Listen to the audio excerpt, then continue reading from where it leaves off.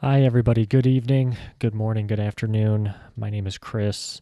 Welcome back to Chee-Tash, where we are on pages 53 through 70 of The Alchemist by Paulo Coelho.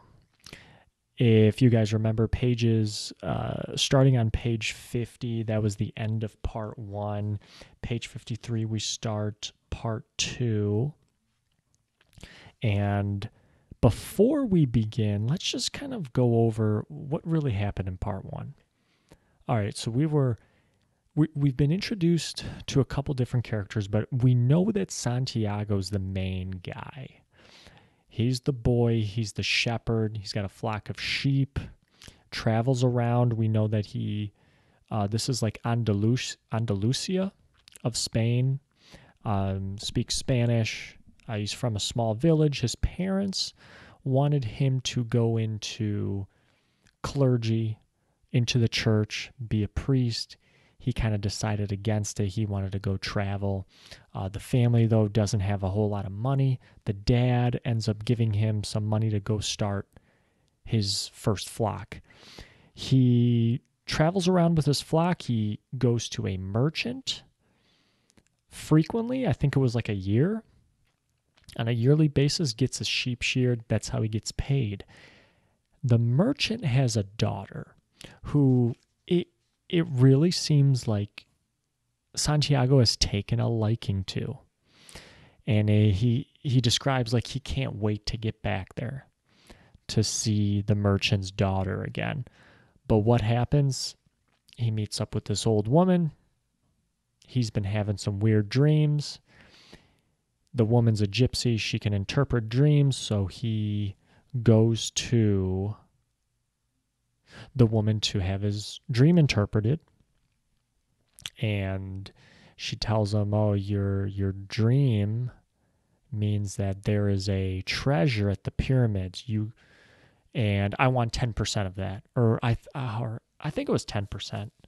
And so Santiago's like, to hell with this. He meets an old man. He kind of, the Salem king, he kind of tells him something similar. He ends up in Africa now. He gets his sheep stolen from him by the newcomer, is what I kind of called him. But yeah, now he is in Africa. He meets this crystal merchant. He wants to buy some sheep. He seems like he wants to return home and just kind of go back to the shepherding thing. Maybe just leave this whole nonsense with the personal legend, the treasure at the pyramids, leave that all behind. Let's see what happens. Starting here on page 53.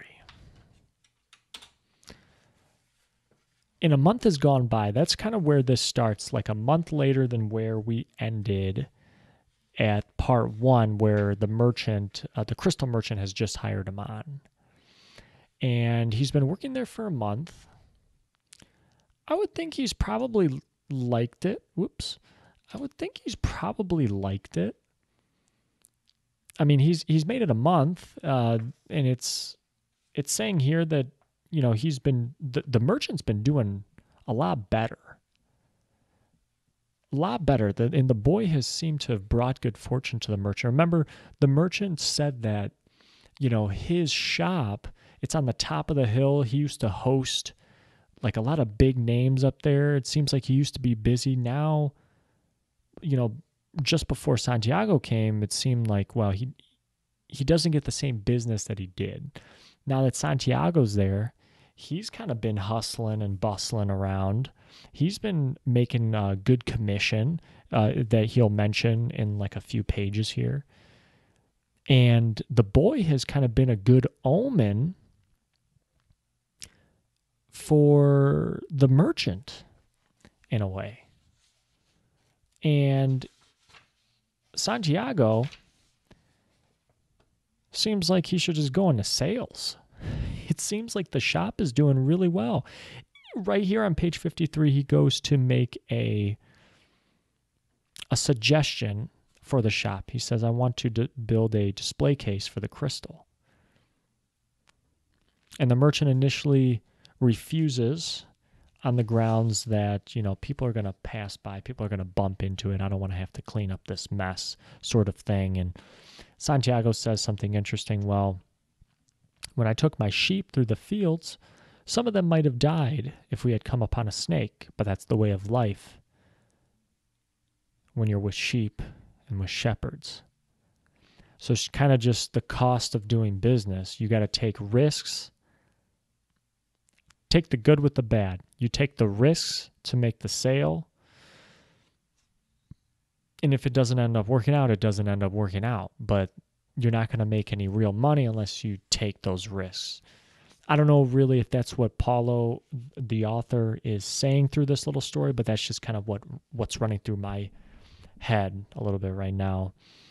You got to risk it to get the biscuit. And if that means you got to be willing to lose some glass by people bumping into your new display, but that display is going to sell a lot of glass, maybe you got to do it if that's what you want. Let's continue on. The boy says, business has really improved. I'm doing much, or this is the merchant. I'm doing much better. And soon you'll be able to return to your sheep. Why ask more out of life? And Santiago replies, because we have to respond to the omens. The principle, and he brings this up again, the principle of favorability, beginner's luck.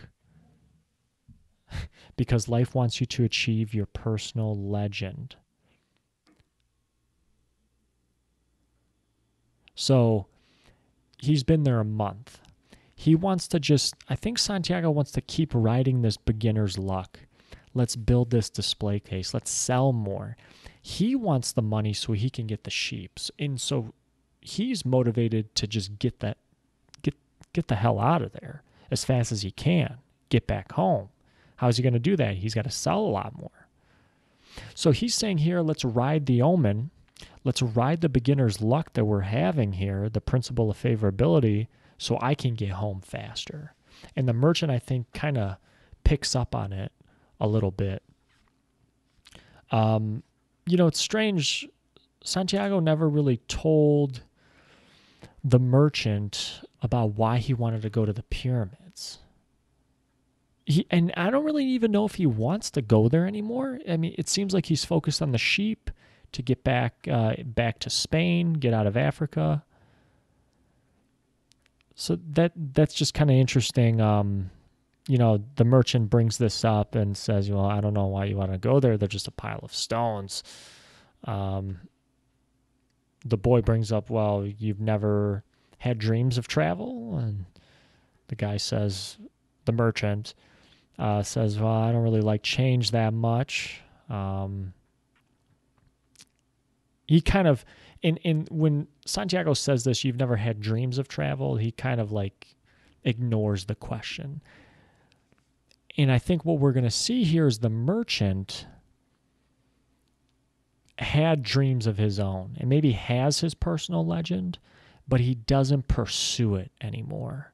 So that's why maybe he ignored this question of you've never had dreams of travel. And then he says, I don't like change much, which maybe is the reason why he doesn't want the display case. Let's continue on. Principle of favorability, beginner's luck. Here's where this slide comes in, the 5 obligations. The 5 obligations come from the Quran, and obviously he's in Africa. The merchant is Muslim, Arabic. Most people in this area of Africa are Muslim. And the crystal merchant says the most important, there are just 5 obligations to satisfy during our lives. Most important is to believe only in the one true God. And then the others, pray 5 times a day, fast during Ramadan, be charitable to the poor, which is what the merchant was charitable to Santiago, buying him lunch that day, hiring him in, to his shop. And then this is where he begins to get a little choked up, because he says the fifth obligation is you got to take the pilgrimage to Mecca. So this is kind of why he kind of ignored Santiago's question of, do you like to travel? Because he needs to travel to get to Mecca. It's further than the pyramids are, he says. A lot further than the pyramids are. This is on page 56. But he doesn't want to go there, because the thought of Mecca, here, I think I wrote this on the last slide. Yes, okay, right here at the bottom. The thought of Mecca keeps him alive. So that never-ending pursuit of it gets him up every day, gets him working. If his dream is realized, then what does he have to live for? That's his thinking here, which I kind of completely disagree with.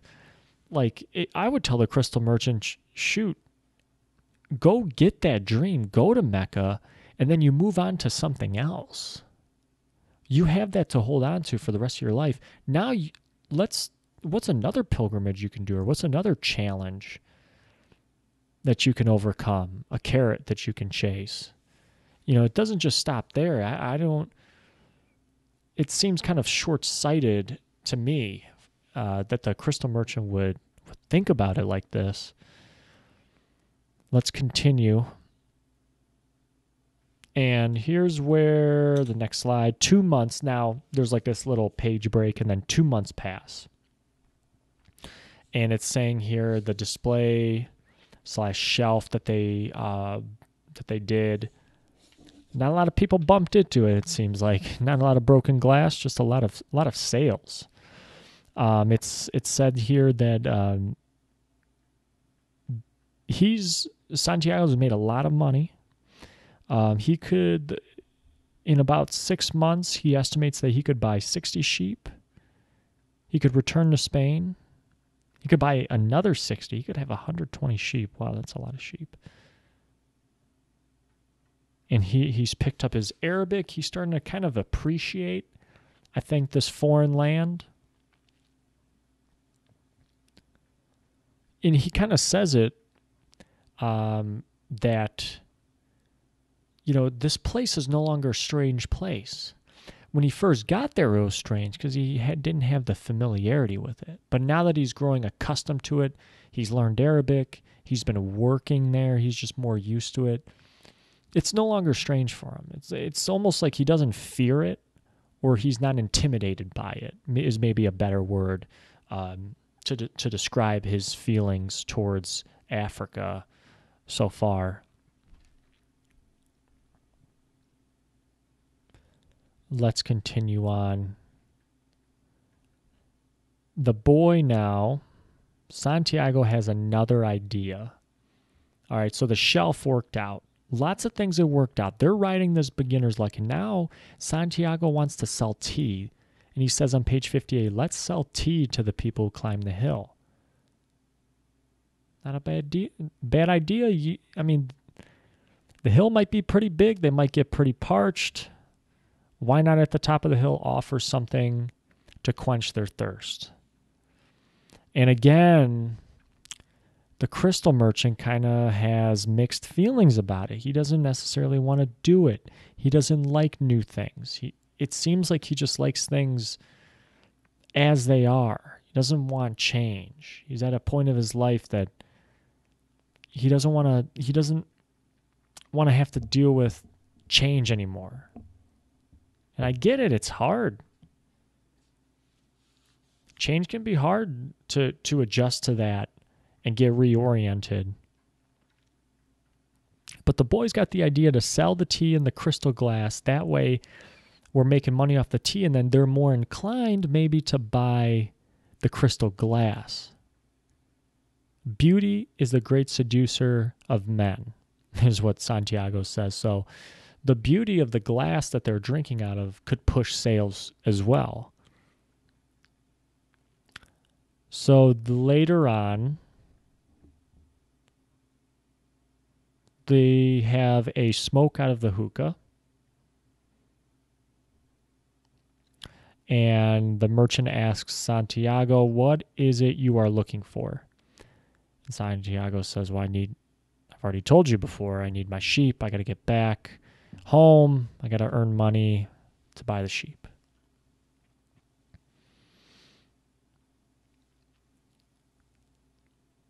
And he exclaims to Santiago, "Man, if I start selling tea, I'll have to change my way of life." "Well, isn't that good?" Santiago says. "I'm already used to the way things are." See, this is kind of what I was saying earlier. "Before you came, I was thinking about how much time I had wasted in the same place while my friends had moved on and either went bankrupt or did better than they had before." Made him depressed.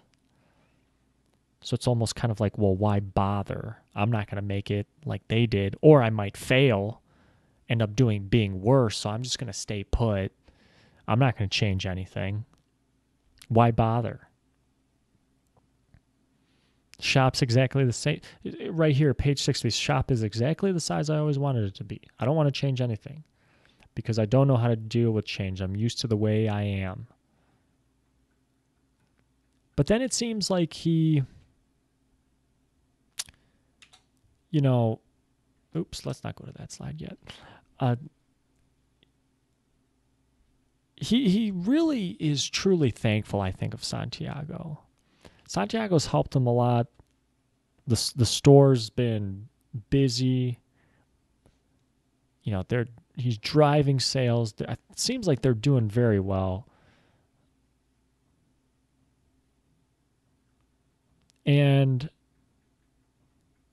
But the fact is, he still doesn't really want to change.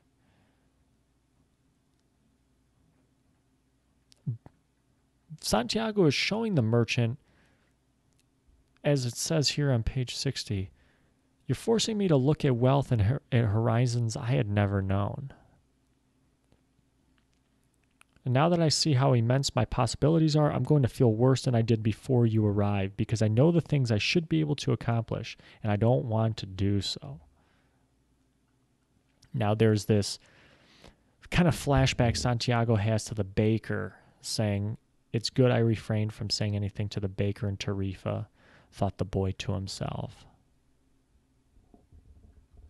So why is the merchant so hesitant here?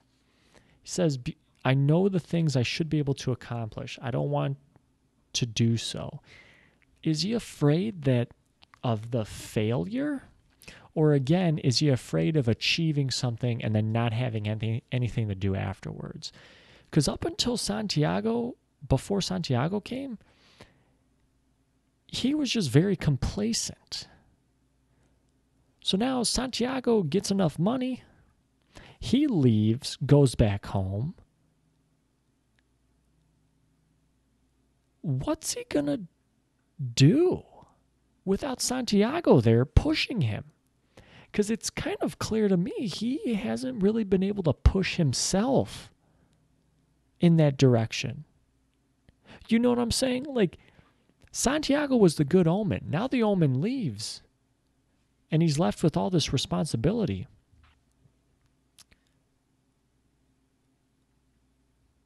Just a thought. Let's continue on.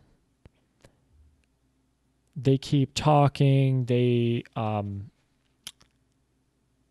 mention this word, maktub.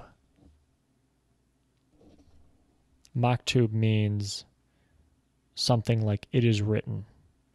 Probably not a complete translation because he was saying that you had to have been born Arab to understand, but roughly in your language, "it is written."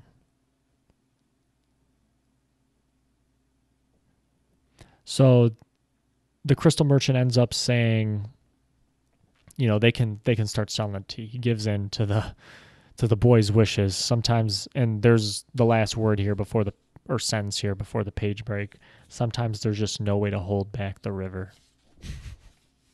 Hey, follow up is king, as a famous man once said.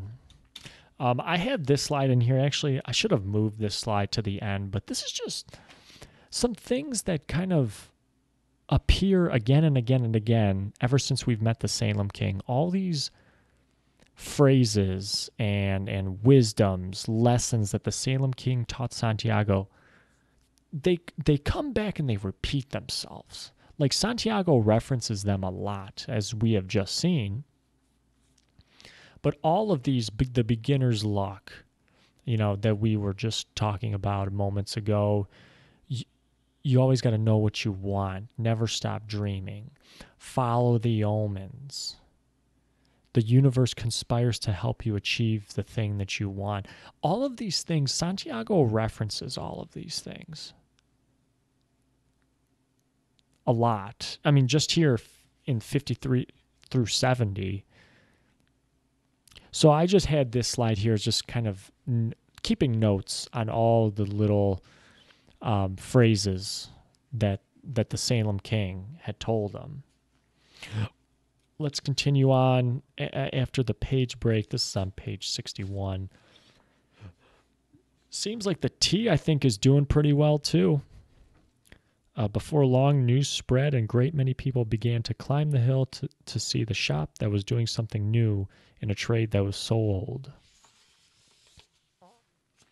And then even more months and months pass by. Oh, gosh, look at that. I had a slide about it. So, yes, Maktub. It is written. It is written on my slides. We just went over that. We are on page 62. More time has passed by at this page break. 11 months, 9 days passed since he first set foot in Africa. The boy is just waking up. And this is kind of, like I was saying earlier, Santiago, he's starting to get more used to this land. He's learned Arabic. He's beginning to be more accustomed to everything. It says here on page 62, he's dressed in Arabian clothing now. So it's no longer a strange land. Now it's the familiar land. Not home, but he's no longer kind of fearful of it as he once was. So in this time that has passed,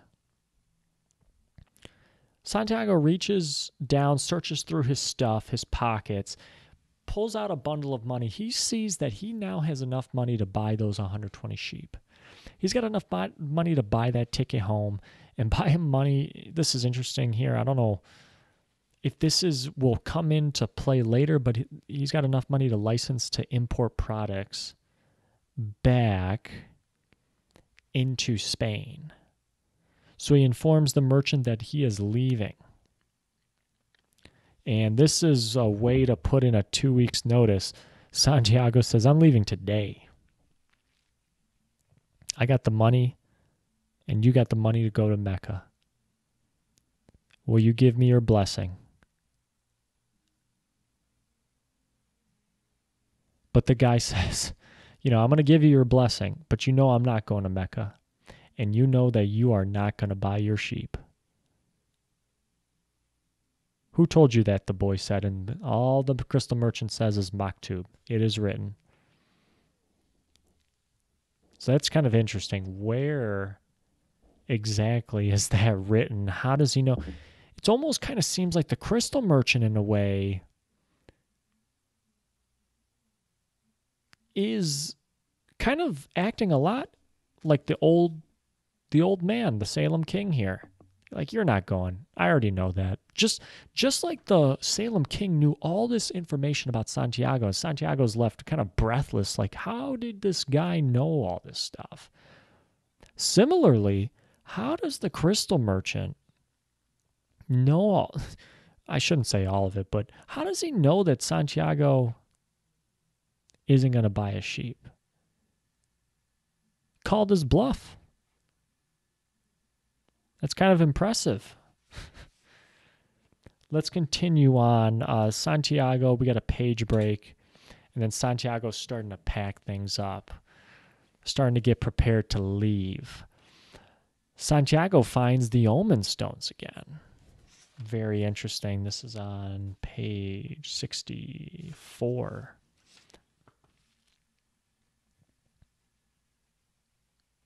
He finds the stones again. He has a strange sensation. The old king is nearby, he thinks. And he thinks that the omens are kind of telling him that he needs to go. It's time to leave the shop. Put in his 2 weeks. Leave on a high note. The crystal merchant is in good hands. He is successful now. But so, this is what the Salem king told him. You know, about the omens. About never stop dreaming, says right there on page 64. And then he thinks about his sheep.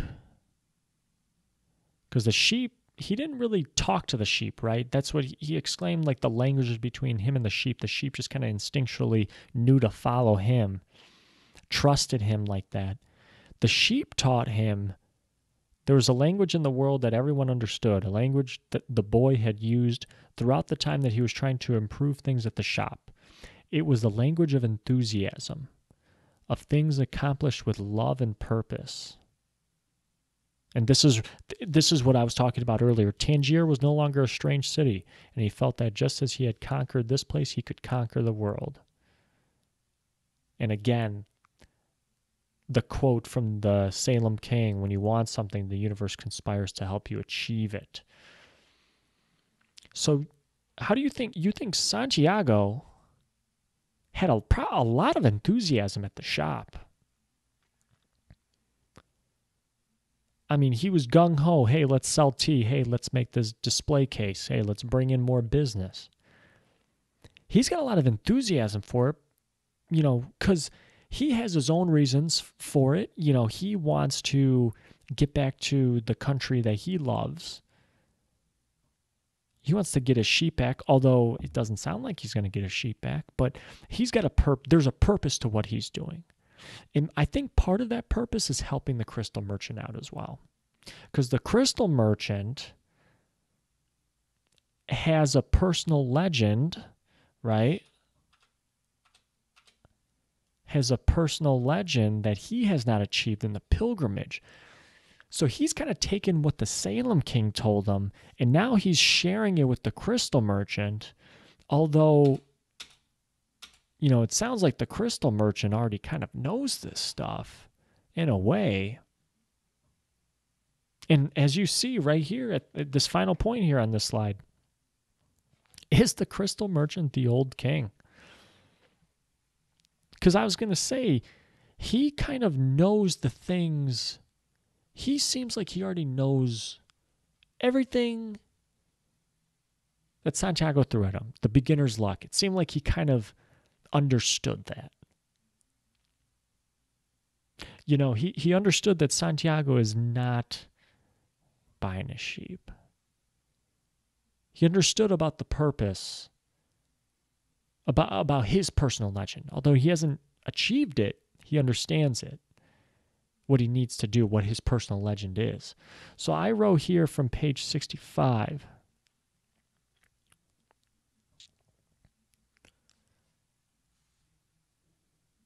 He left without saying goodbye. He said that he always appeared right here. Okay, right here.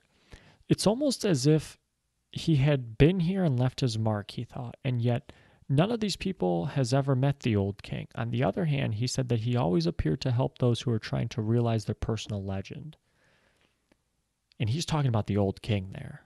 So that's why I wrote here is the merchant, the old king. The king had a breastplate of gold. The merchant sells crystal. Probably very fine artifacts, silverware, glasses, dinnerware. Coincidence? Is there a connection there? Oh. Kind of interesting. Let's continue on. Page 66. He says goodbye to the crystal merchant. And he kind of just leaves.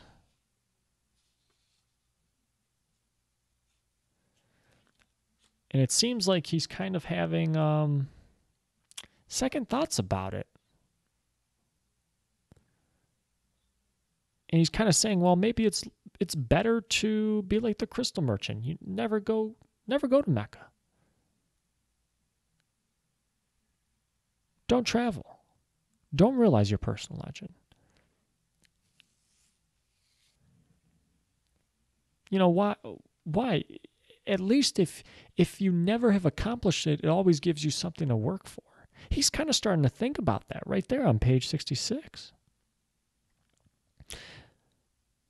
But then he feels the powers of Urim and Thummim, those two omen stones, and he says that they had transmitted to him the strength and the will of the old king.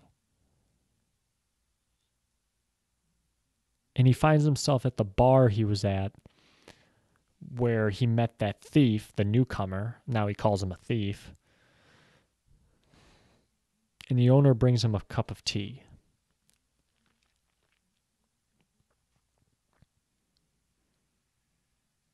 And now, whereas earlier it seemed like he was kind of having second thoughts. Now he's starting to think the perspective is flipping. So he had second thoughts about traveling to the pyramids. He's thinking, okay, maybe I should just go home, take my sheep, pack it up, start anew. But now back at the bar, he's sipping on the tea. He's saying, okay, wait a second here. I might never get a chance to be this close to the pyramids. Everybody has told him, this is what the thief told him too, that to get to the pyramids, you got to cross all that desert. It's going to take a long time, right? The merchant says the same thing. And the merchant also tells him how expensive it is. And what does the merchant tell him? Let me try to go back here, because he tells him,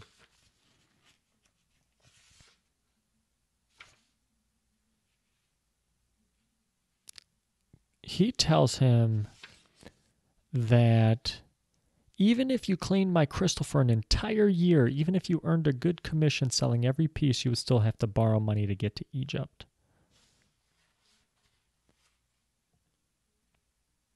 All right. And how long has he been working?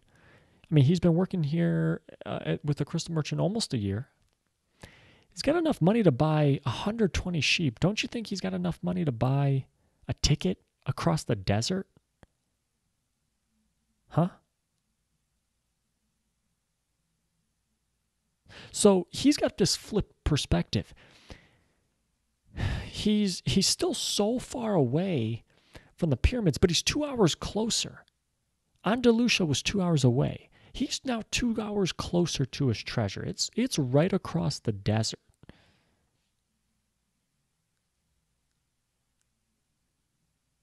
And the stones are starting to point him towards the pyramids. He held, this is on page 67, he held Urim and Thummim in his hand. Because of those two stones, he was once again on the way to his treasure. I am always nearby when someone wants to realize their personal legend, the old king had told him. And the boy remembers that there's a warehouse that the crystal merchant utilized for supplies. Or rather, the crystal merchant had a supplier who had a warehouse. And the warehouse, out of that warehouse, they transported crystal by means of caravans. They transferred the crystal, maybe the crystal merchant bought from there. Right. And then they would get shipped out. So it was kind of like a hub, like a FedEx hub. Well, where else do they ship crystal from? Santiago points out they ship this crystal, not from, but where else do they ship crystal to? They ship it across the desert in these caravans. So now the boy's thinking, okay, I've got the means to get across the desert. Why don't we go check out this supplier's warehouse? Let's find out how far these pyramids really are. Let's see if we can utilize, this caravan to get across the desert. Then we have a page break. And now we are met with an Englishman. Very interesting. He's sitting on a bench in a structure that smelled of animal sweat and dust. It was part of a warehouse. So it kind of sounds like he's in the warehouse that the crystal merchant utilizes. And this Englishman, and I spelled this wrong, he's reading a chemical journal. And we find out some information about the Englishman. He's studied a lot, world's religions. He studied Esperanto. I'm not really know what that is, but it sounds like a language. He knew how to speak Esperanto. But it seems like now he's trying to study alchemy. He's reading a book about it. He said that he's tried to get help from other alchemists, but they don't help him. And he's trying to figure out what's all about this philosopher's stone. He's trying to seek it out. He's trying to get it. That's what all these other alchemists are kind of trying to do as well, he says. It's interesting. We're not really told what the philosopher's stone does really yet, but it's just kind of thrown out there. And we don't really know what this alchemy is. I mean, alchemy has to do with mixing metals, I think, like chemistry. Chem is chemistry, alchem, so something to do with like elements, metals, metallurgy, things like that. But it's not very clear yet. We don't really know much about this guy. But he is in this warehouse because he's got to get across the desert or go into the desert because he thinks that's where he can find the very, very old famous Arabian alchemist that's, again, in the middle of this desert at the Al Fayoum oasis. And he's able to transform any metal into gold.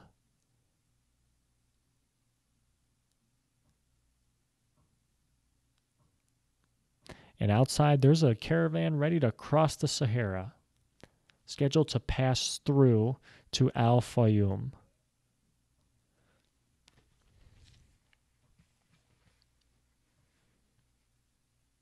So it sounds like this is the warehouse that Santiago had mentioned before this page break.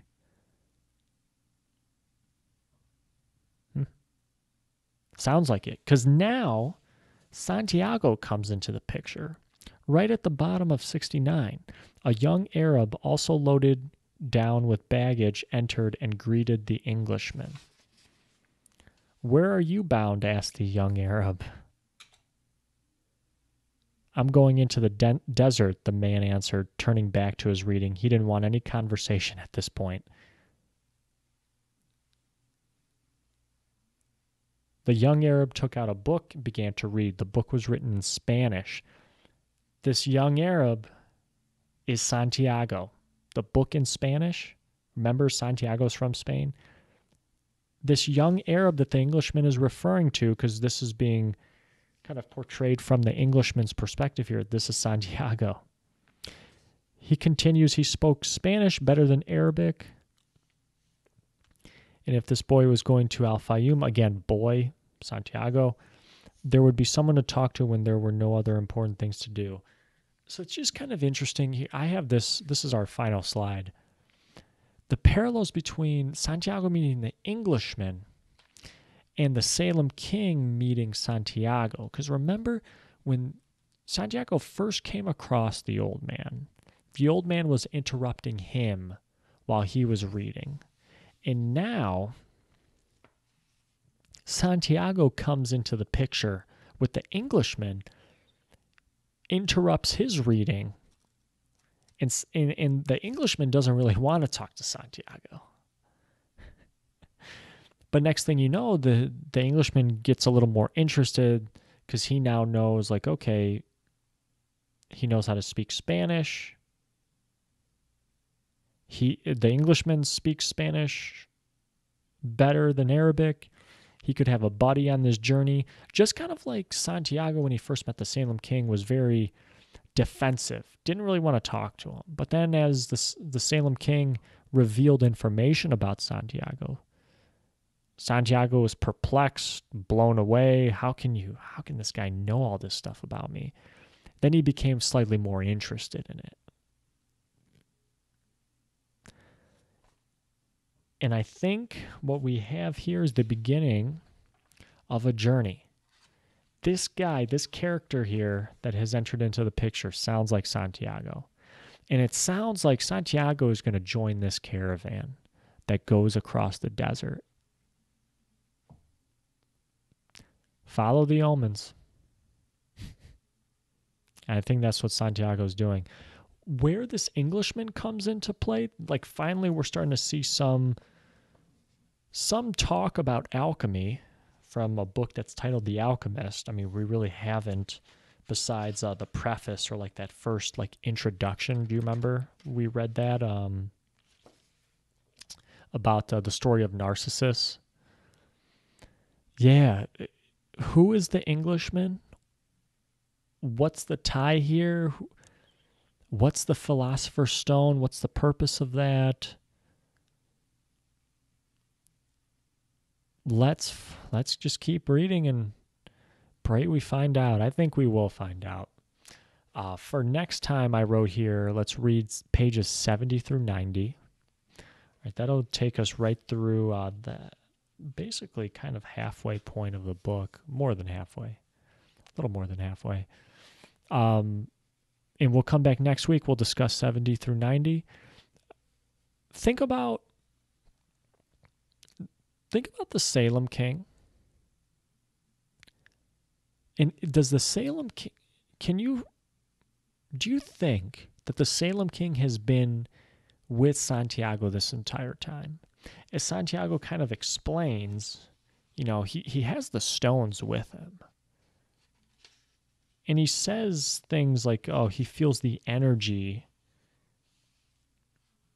of the stones. He says that the old king told him, I'm always nearby. So has the Salem king never left his side? Think about that. It's interesting. The stones came from the Salem king's breastplate. So are they a part of him? It's interesting. The last we saw of the Salem king was he was on top of that high like plateau looking down on the city or town.